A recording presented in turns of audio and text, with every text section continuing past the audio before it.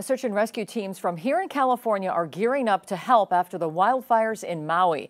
California Governor Gavin Newsom posted on Twitter, assistance is on the way for recovery efforts against the wildfires.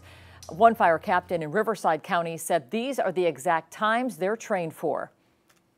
We're getting intel now that the rescue effort is severe, and we want to match that need with what we have. Our personnel here are highly trained. They train over the course of several years for this very moment to serve. And all sorts of donations are pouring to help Maui. Several shelters are open to help people on the islands, and several local organizations are collecting donations.